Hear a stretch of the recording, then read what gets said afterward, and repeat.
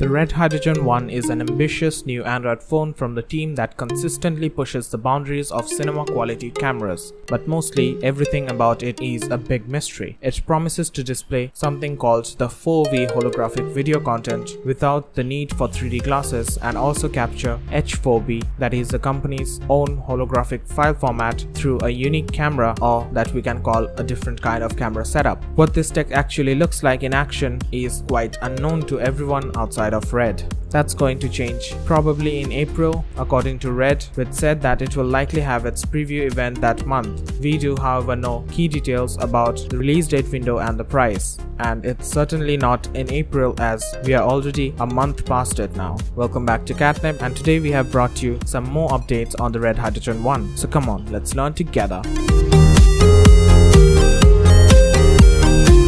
The Red Hydrogen One is shaping up to be a phone with a lot of promise and hype, yet few concrete details and specifications are available for the moment. For the first thing we know is that this debut phone from Red is set to debut via Verizon and AT&T by the end of the summer, and for prices, the device starts at $1,195 for the aluminum variant or $1,595 for the more premium titanium version. It is said to be releasing via carriers in summer, and it's possible that we'll see carrier contracts bringing the price down considerably. There's nothing to be scared though, as there will also be an unlocked version of the phone. Lastly, Red is stating that this price is for a limited time only, meaning that it could go up even higher closer to or even after the phone's launch.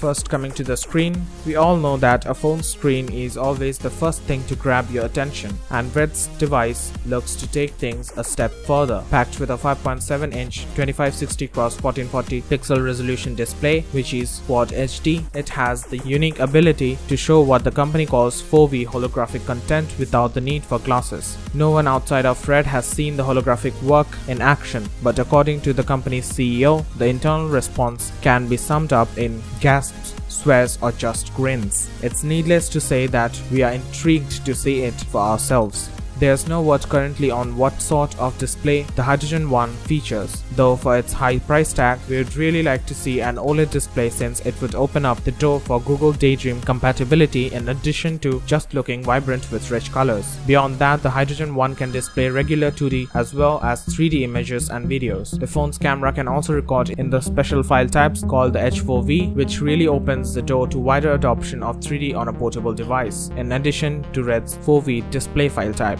Next, coming to the design, in some ways the Hydrogen One appears to look like most, if not all, smartphones. It's a 5.7-inch display, giving it a large chassis, and it sticks the camera in a familiar zone right on the back. But the general look of the Red phone, at least what we have seen of it so far, looks rather unconventional, like the company's line of high-end cameras. Part of the phone's rear is elevated, perhaps to yield more comfort in hand. Near the phone's bottom, where you will find a trusty 3.5mm headphone jack and USB Type-C charging port, there's a pogo pin connector, which the company plans to use in supporting the Hydrogen One with optional modular accessories much like the Moto Z and Moto Z Force. So far, Red has teased at some camera modules, but nothing is confirmed at the moment. The phone looks generally rugged all around with a grip-friendly material that looks to cater to those who are using it to record some footage. We are not sure if it's plastic or metal, but again, the phone's high price has us hoping for a premium long-lasting material. In terms of its weight, Red's CEO has stated that it will be 2 ounces more than most phones of its stature. Certainly that's something to be expected given the technology inbuilt. The big mystery surrounding the Red Hydrogen One is its front. We have seen that it will have thick bezels around its display, enabling Red more than enough room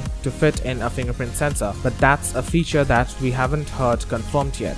Now coming to the camera, just as fabled as its holographic ready display is the Hydrogen One's camera, said to be able to record in 2D, 3D and H4V. This could shape up the most impressive sensor ever packed into a smartphone. But as with all things, we'll need to see it to believe it. There's a lot more that amounts to making a camera great, as we have seen with the Galaxy S8 and Google Pixel 2 among several candidates. A low aperture value and larger pixel sizes usually equates to amazing results. Just putting investing in high megapixel counts just don't cut it the same way anymore. But Red seems to be using its positioning in the camera world to its advantage with the Hydrogen One. In addition to being able to use the phone as a key component to a cinema camera rig, Red is creating the Hydrogen network, which will be filled with content from top name providers that users will have access to. Next, coming to the battery, according to the Red CEO's long public statement on the Hydrogen One is a snippet about the phone's battery size. It's going to have a 4500 mAh battery, which is among the largest out there. This is just shy of Lenovo P2 and Asus Zenfone 3 Zoom, each of which clock in respectively at an industry-leading 5000 mAh capacity.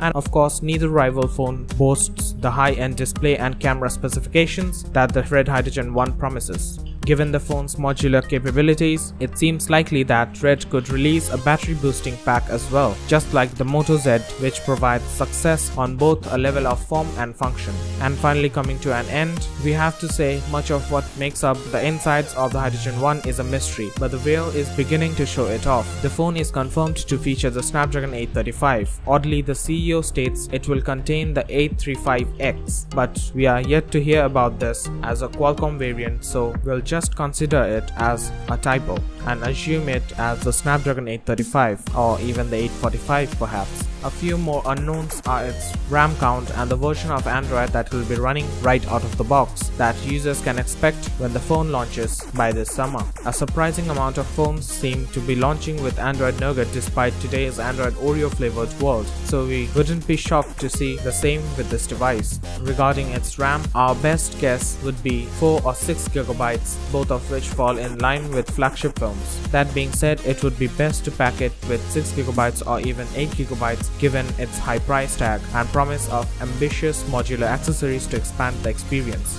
We'll be keeping a close eye on any movement that Red Hydrogen or its CEO make. It seems ambitious, somewhat worryingly so, but we are looking forward to being proved wrong when it releases later this year or perhaps even sooner this summer. So that's it for this video and we hope you liked it. A million thanks to our dear subscriber family for your continuous love and support, and until next time, stay tuned for more.